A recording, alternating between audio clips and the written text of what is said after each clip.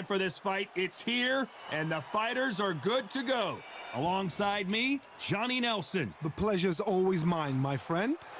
And now it's time for the tale of the tape. And introducing first, the legend himself, Micky Ward. He's longer than he is taller, 173 centimeters tall, but his reach, 178 centimeters, and he weighed in at an even 64 kilos.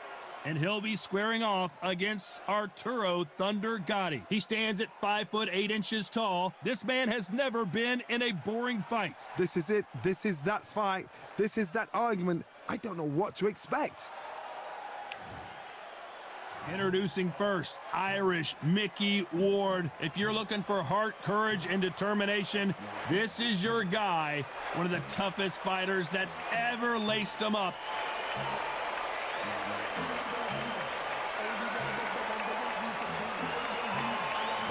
Arturo Thunder Gatti, fighting out of Quebec, Canada. This New Jersey fighting legend is ready to go again. Oh, pure bad blood.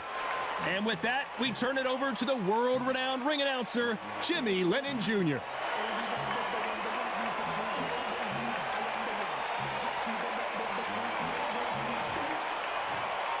This bout is scheduled for 10 rounds of boxing. Fighting out of the red corner from Lowell, Massachusetts, here is the exciting junior welterweight world title challenger, Irish Micky Ward. Fighting out of the blue corner, the blood and guts warrior, the Hall of Famer from Jersey City, New Jersey, a super lightweight champion of the world, Arturo Thunder Gatti.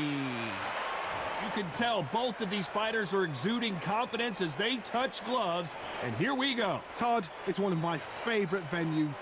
You can't get a better place to fight in. So much hype surrounding this fight, and now it is go time.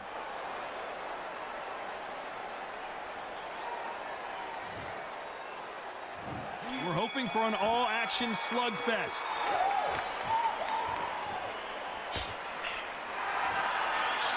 The jab not finding its target.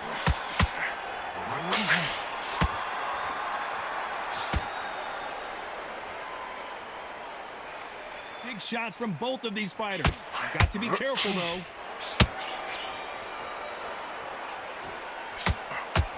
What else can be said about this rivalry? Gatti and Ward squaring off for the 4th time.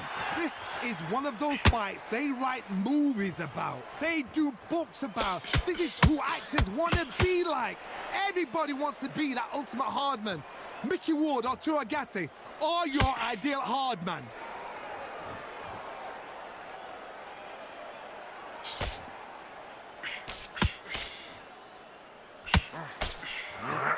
Got him with a left jab. You gotta like what you're seeing as we reach the halfway point of this round. The face is starting to welt up from those straights. Skill for skill, tap for tap. Just like a match made in heaven.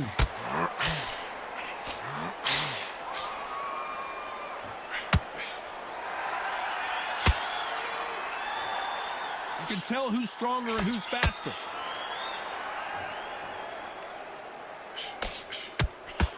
This fighter's completely content to sit back and let you make the first move. That's where they thrive.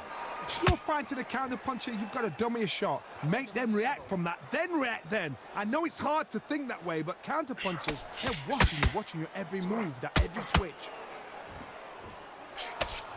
This round's still up for grabs with just 10 seconds to go.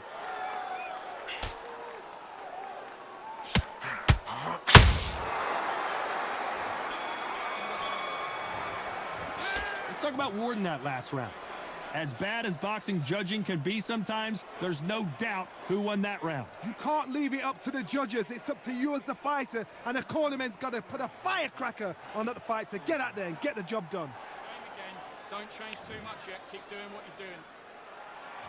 And there's the bell to start the round. Well, Johnny, can he keep the momentum going after that last huge round for him? Todd, my motto is, if it's not broken, why change it? An excellent last round, everything works. Wait for the reaction. Until then, keep doing what you've just been doing because you've won that hands down.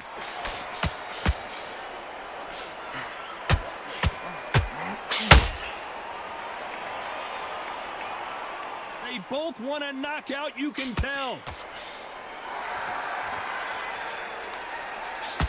Boy, stiff jab.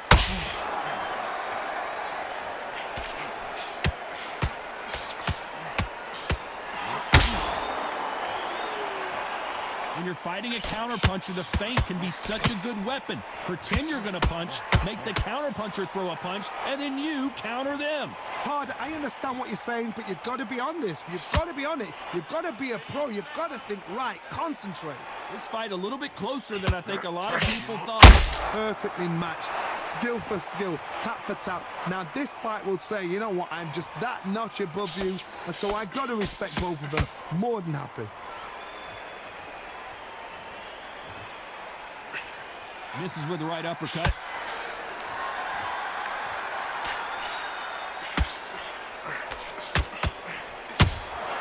Beautiful counter shot. And he scores with the counter. One punch could change anything when these two step in the ring. There's a counter shot.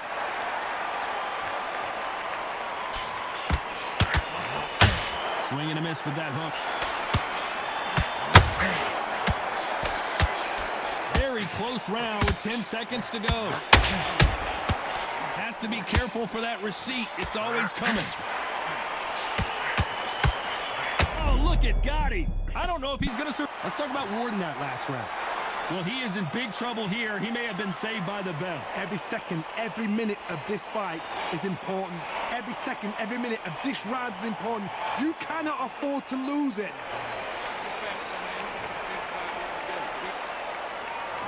They ring the bell, and here we go. So the fight will continue. How do they turn things around? They've had 1 minute to recover. Now they've got to bluff it. They've got to bluff it. They've got to come out now and style it out. Get on the back foot, jab, rest on the jab. Be smart and pop until your legs come back. Then put the pressure on.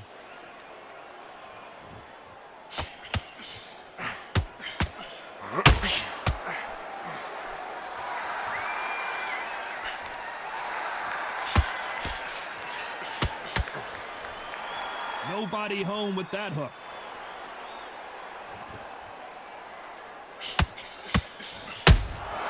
Beautiful counter punch.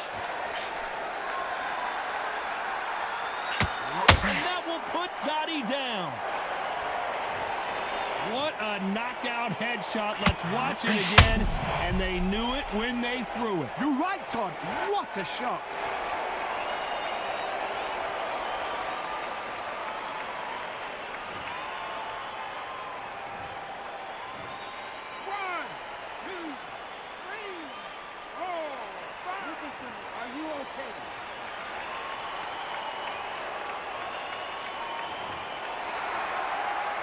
Halfway through the round, and I think he knows he's got a lot of work to do. So he's back up on his feet, but can he get back into this fight? He's got to waste time. Step behind the referee. When he comes close, tie him up. The referee's then got to paw you. Walk around the ring. You've just got to make the most of it, because if you let him jump back on you again, he's going to get momentum and pull you down again. And that's a lot of points to lose in the round. He's up, but for how long? Look at that. On the heels. Look at, there's nothing there. There's no defense. The eyes are glazed. It just takes one more clear shot. A clean one. And he's out of there.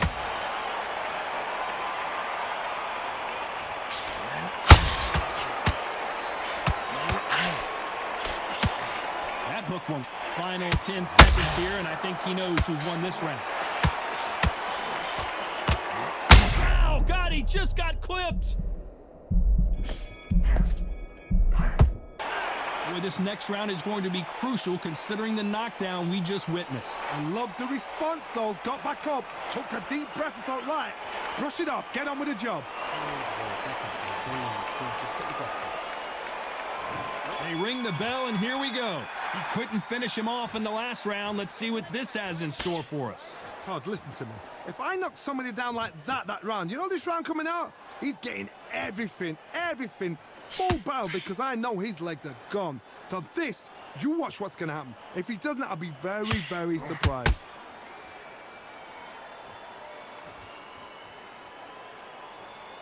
When are we going to see a jab from these two?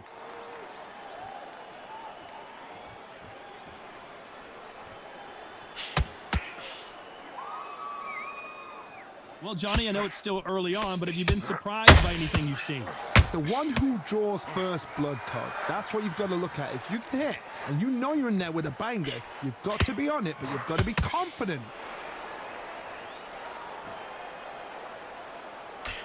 That hook just can't find the target.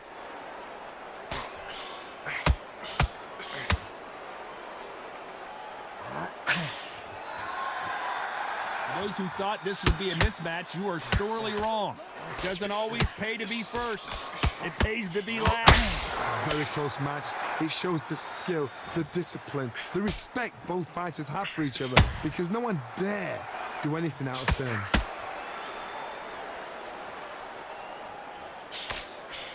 We hear that old phrase, second win. You've got to find it somehow.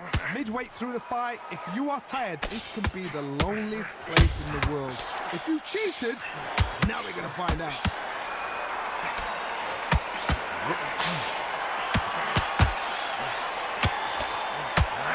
And that has rocked Arturo Gatti.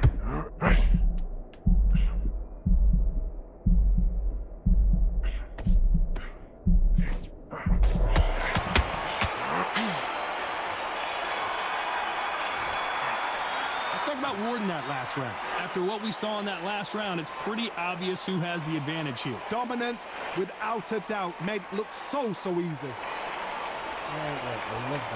at that chap slick. We're hoping for an all-action slugfest. This fight has been very one-sided. What are we going to have in this round? Todd, my motto is, if it's not broken, why change it? An excellent last round, everything works. Wait for the reaction. Until then, keep doing what you've just been doing, because you've won that hands down.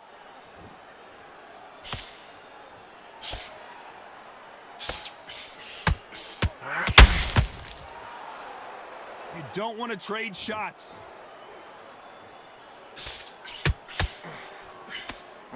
That hook doesn't score. Perfect counter lands.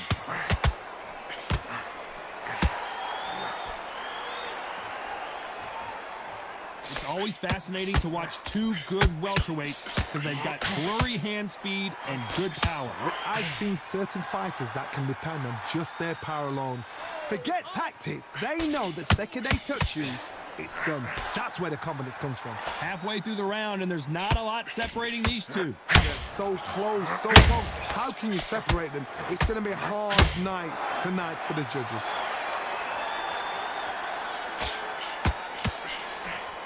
Swinging big and missing big with that hook.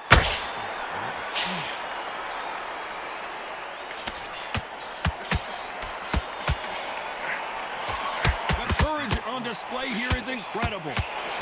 Oh, and the Irishman just got rocked. He's in some serious trouble here. Can he find his way out of this storm? Didn't wait long to get back in and get engaged. What recovery skills they are. What a shot it was. Completely gone. I thought there's no way he's going to finish this round. But look at that. Look at the movement. Look at the speed. Back on it. A very competitive round with 10 seconds left.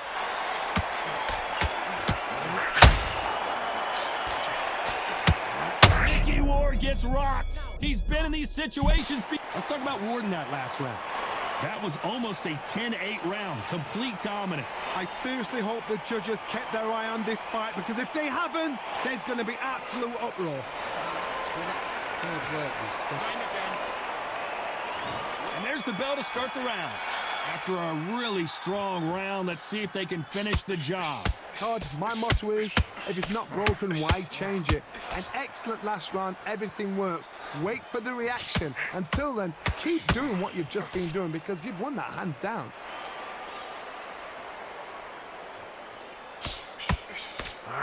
Gotta let your hands go a little bit. It's okay to be aggressive now.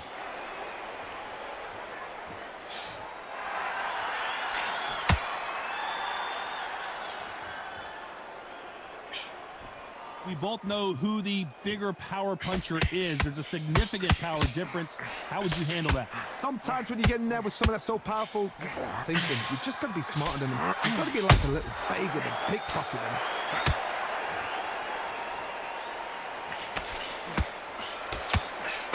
Jab slightly off target.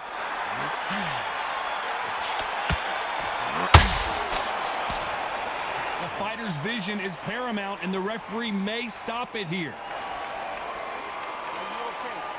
And the referee's going to allow them to fight.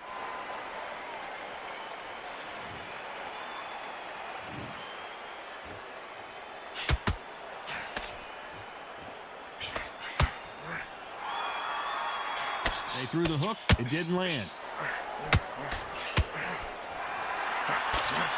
Gatti goes down. Let's see that again. I've got to see that again.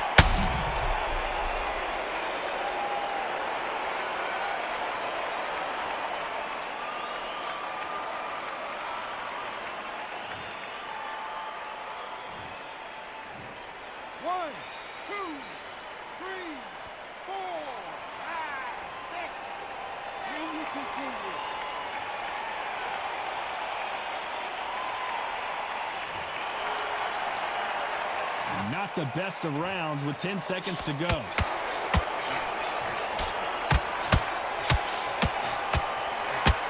that just rocked Arturo Gatti. This is serious business now. Can he get out of this big pressure situation?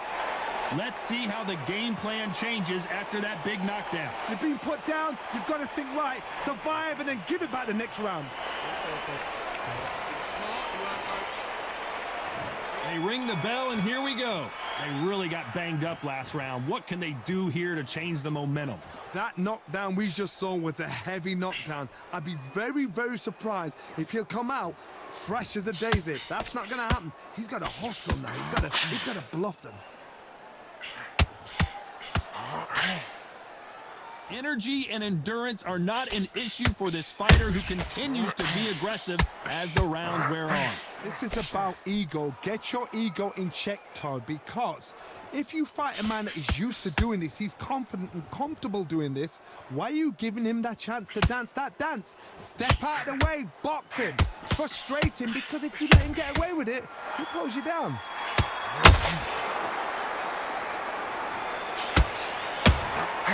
Nice counter. Throws the jab, but does not score.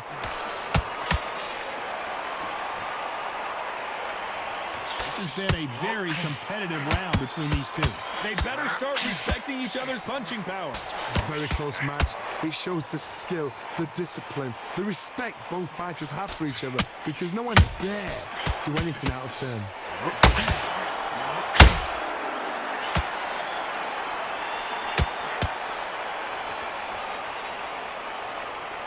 Not a lot of punch output. Thought there would be some more action here. Can Arturo Gatti survive this storm? Look at the swelling and the bruising. They're going to take a look, and they may stop this fight. They've been beaten so badly this fight, you almost hope that it stopped, and it is. It is over. TKO victory. Time is of the essence, and it was a matter of time when this happened. Another stoppage win for the resume, an excellent performance for sure. What's next? A TKO makes it so confusing because you think, what would have happened if the fight had carried on? These guys are going to have to do it all over again. Because a TKO, to me, it doesn't tell us the full story.